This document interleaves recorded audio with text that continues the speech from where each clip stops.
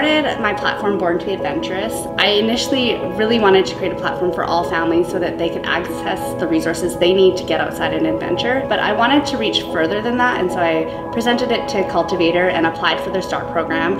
I was accepted, which was super exciting, and the feedback that I got within the program has kind of pushed me to want to continue with it. And so if I can actually create something like this, I know it'll be beneficial to families in Canada, families in Saskatchewan, and potentially even families around the world.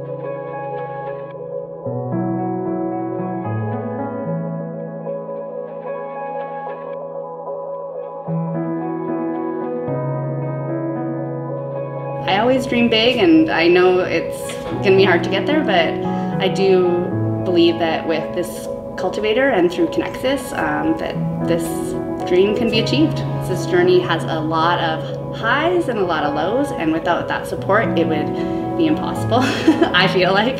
Like, there's so much to it, so how do you balance putting time into adventuring just with your family, being a mom, exploring the potential of this new Trail Collective app? Like, how do you balance that all and sort of find your sanity?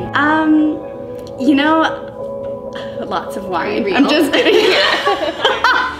I just think that, you know, as a mom and as a woman, you have this ability to follow your dreams and passions. You can still be a great mom and be with your kids a lot, but you know, they really look up to you when they see you pursuing your dreams, and it encourages them to follow their dreams as well. So having people who support you and who want to see you succeed in a community is just invaluable. And from living all over the place, this is just a place where people just are incredibly supportive, and it's honestly so wonderful.